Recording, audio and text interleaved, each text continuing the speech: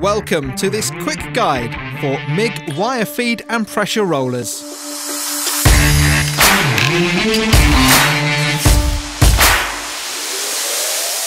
In this short video, we will go through the different types of rollers and what wires they are used for.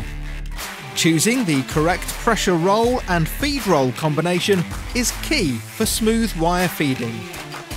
The Jasic wire feed system can be used in several ways. V-groove feed rollers coupled with a solid pressure roller should be used for hard wires such as steel and stainless steel, where the wire shape is not easily deformed. This combination coupled with the correct tension will help prevent the wire from slipping. U-groove feed rollers coupled with a grooved pressure roller should be used for soft wires such as aluminium.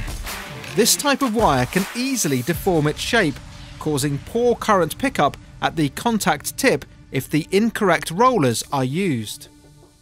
Knurled feed rollers coupled with a solid pressure roller should be used on FLUX cord wires, which are easily deformed. This roller prevents damage to the wire and core by giving the required grip. As a guide, the tension arm should be set between marks 2 and 3. We hope you found this video useful. Stay tuned for more videos coming soon.